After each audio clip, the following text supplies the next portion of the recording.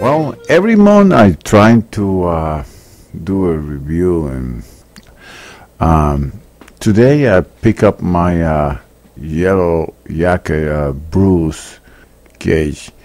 I have this thing for a while. I would say 7 years, and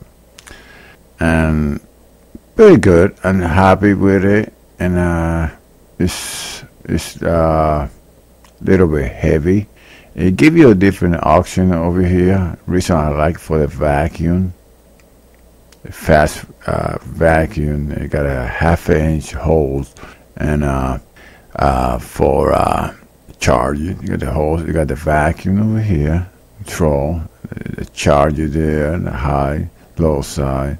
Pretty cool. It's a little bit heavy compared to the other one, but it's pretty cool. Aluminum, manifold, and the only one thing with this gauge manifold is there's gasket inside those nut over here, rubber gasket. They go bad after a couple of years, and you have to be replaced because otherwise you will have a leak. They start leaking, and sometimes it's a pain. You on the job, and suddenly it's working fine, and the next minute you get a leak. That's the only thing. It's funny. It's funny the way it happens. I've been to a job where I've been using it, right? It's fine. Now I go to the next job, and the damn thing start leaking. Okay, so, but other than that, well, I gotta get mine done. I haven't done mine yet. I don't even know how much it costs. Okay, now this thing is over here is a safeguard, so in case you drop it, you don't break the glass, and now I'm gonna break it now. It's kinda tight because I never removed this thing out of here since I put it. But you could buy this separate, you remove it, and I broke it. No, just the glass. I just gotta remove the glass for this rubber pouch over here. Couldn't it? It's pretty cool the way it come out with this idea over here, because sometimes this thing bounce all over the truck. It's pretty cool. Same one with the blue one and the red one. Red one over here. Same thing. You take it out, replace it. It's pretty cool. It's safe.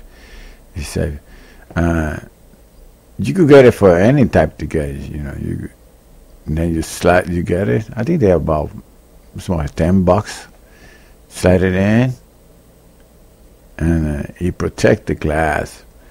My other gauge, my 410, the glass broke because I haven't no protection. I bouncing in the truck, it fell down, and all kind of stuff. A little bit dirty. You gotta clean it up. But other than that, it's a good manifold there, and you got the eyes in the mirror. That's a good thing, so you know when the liquid's going through or not. It's cool. It's basically I kind of like it to use it really. Yeah, it's handy. Cool. I picked this one up about 6-7 years ago. I think I paid about $125. Today you could get the same thing, and I only pay like how much you probably pay? Like, I would say $50-$60. You could pick up one of these. Cool. I don't know how much the gasket, the seal costs. I gotta go online this weekend and find out how much.